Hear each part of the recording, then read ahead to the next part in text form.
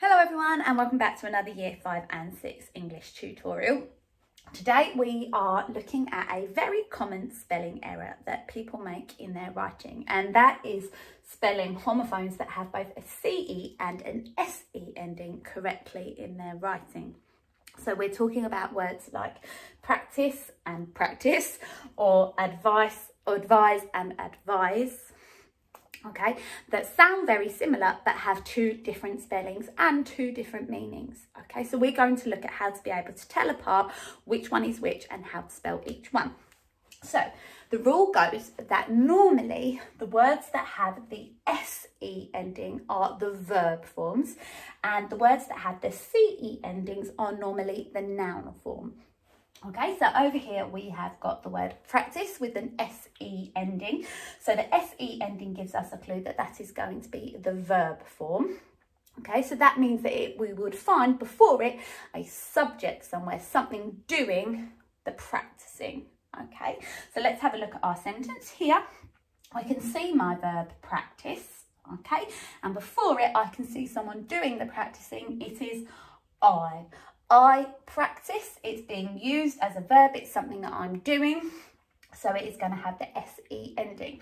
On this side, with the word also pronounced practice, but this time with a CE ending, it is being used as a noun, which means that it might have an adjective or a determiner before it. So I can see my word here, practice, and I know that it is a thing because it's got an adjective before it.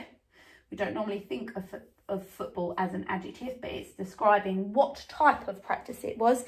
It was football practice. It is a thing, it's an event that we're going to. So it is a noun, so it would have the CE ending. Another big clue is that practice with a CE will only ever be practice spelled like this, or practices with an S on the end, like she missed lots of practices. Okay. Practice like this could be practice like this. It could have an S on the end. It could have an ED ending. We could drop the E and have an ING ending. So this one has got a lot more forms that you might find. Okay, let's have a look at another example. So this time we've got advise and advice. So normally there is a slight pronunciation difference in these two, but very subtle, so very hard to tell the difference between them. So we've got here the word advise, and the sentence I've got here is the doctor advised, so I've slightly changed the form here. The doctor advised that I get plenty of rest. So there is my verb, advised, and I can see, is there someone doing that? Yes, there is. There's the doctor. So the doctor is doing the advising, so this is being used as a verb, so I've correctly used the SED form of the verb. So I've just got something catching in my throat. And then over here we've got advice, and it says, will you listen to his advice? So I can see my word here, and I know that this is being used as a noun because this time I can see that there is a determiner in front of it. Okay, and this time it means advice, it means the thing, a suggestion, it's a thing that he's giving. So will you listen to his advice, his suggestion? Okay, whereas in this case, it's the doctor suggested that I get plenty of rest. It's something that he is doing rather than something that he is giving. Okay, so if you just remember when you're thinking about these words, SE is a verb if someone is doing it, and CE is for a noun if it is a person, a place, a thing, or an idea. So let's have a look at your challenge.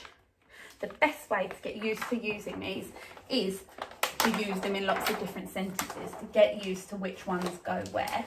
So that is exactly what we are going to do now. So I have written 8 different sentences. Now there are only a few words that this rule applies to anyway, okay, because there are only a few homophones where there are two different versions with either an SE or a CE ending, and the ones that I've used in these sentences are the most common ones. Okay, So I'll read out what the sentences are for you, okay? And what you will need to do is choose the correct form of the word, choose the correct homophone from the brackets, okay? So the first sentence says, the government advises to stay at home. We can practice to help us improve. The smartphone is a very useful device. James Bond is licensed to kill. The team devised a plan to beat them. She lost her driving licence.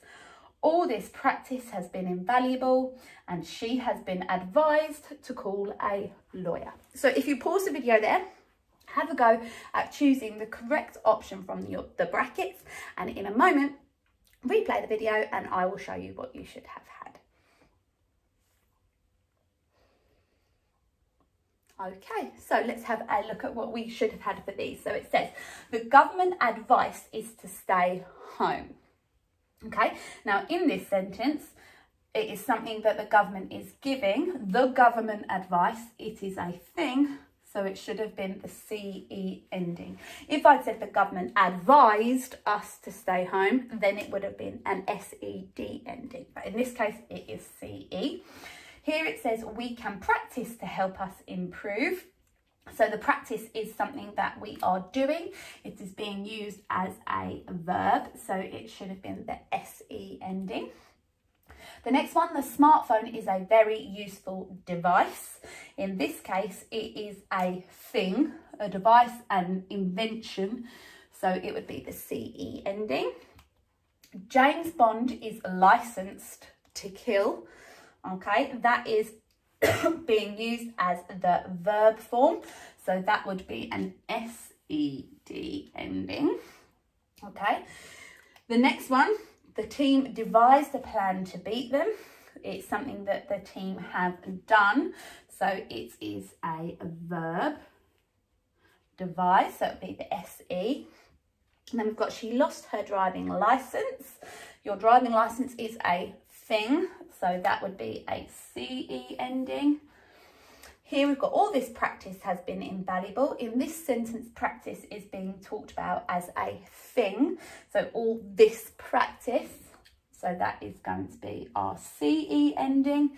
And in that final sentence, it says she has been advised to call a doctor, and that would be a SED ending because it is something that is being done. Now you can remember that in this example and this example, those words don't exist at all in any way, because you would never get the CED on advised and you would never get a CED on licensed either. So that should have been a big clue on those ones for you. Now that rule is a really tricky rule for people to understand.